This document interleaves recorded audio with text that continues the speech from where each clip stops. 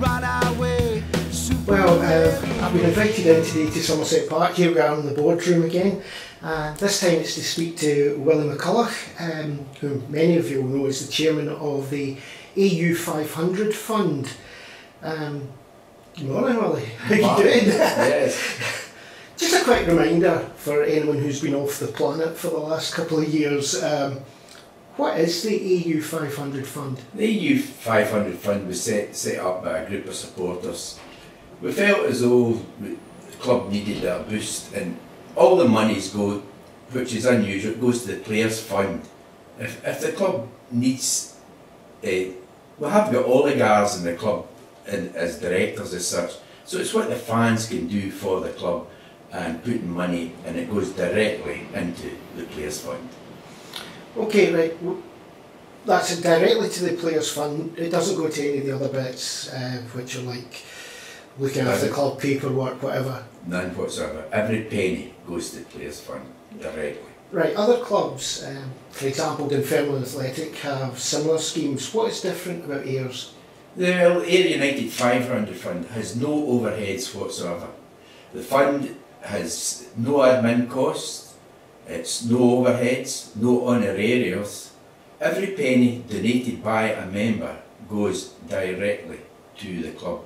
The committee set up cover all the costs, internet costs, anything like that. So every penny donated goes directly to the club. So people like yourself on your board actually helps to pay for everything else? Covers all the costs. All the costs. Every penny donated goes directly to the club. Every penny. Well, how is the fund actually doing? Well, since the end of the season, especially when we won the league with a great influx of new members, when we signed Lawrence Shankland, there was another increase, and to date we have 138 members, nearly doubled in size within the last 3 months, which was just incredible. There is really a buzz going around the club, and what you've actually done has really helped the player budget. Would you think of yourself when you're doing this, thinking things like Shankland, we helped with that? Does that help you? Well, the money goes to the Managers Players Fund. We have no influence whatsoever. It's for him to use to see fit. If that money has helped keep a player, the existing players at the club, it's been a great success. Right, on Saturday, I saw you out there on the pitch. There was a presentation. It was another cheque to the club from the fund. How much was that for? That cheque was for £8,000, which seems a substantial amount, but most of that money, a substantial also came from the Kaiser night. We held a race night. They held it and they raised the fantastic sum of £2,543. Not forgetting the 43 pence as well on the night, which myself, Jamie and director Mark Pettigrew attended. Mark was concerned in the evening because he kept asking us why his horses started from a kneeling position. We told him they were resting before the race, but I can't thank the Kaiser lads enough. It was an incredible night and an incredible sum of money, £2,543. I think another great thing about that as well, it had a fantastic atmosphere that night, the race night, but it was how much money that fans were willing to donate to things like that. Really is necessary for a club like Ayr. It is, it is. Every penny helps, and I can't emphasise enough, any one-off donations that go into the fund as well, there's no overheads. Simple as that. Now there's another thing, I know you mentioned this to me before we started, was the wonderful single by the Seaside Sons. Yes. They've added to your budget, haven't they? They have as well, and I believe it's a chart entry. We raised, and if you donate to it, if you go through the link instead of iTunes, the money goes direct to the fund, and to date it has raised £232, which is just incredible for a one-off.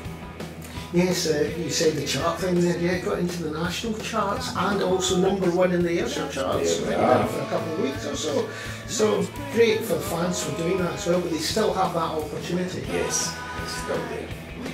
Now, The fund has been a great success, as you were saying, the amount of people have started joining it.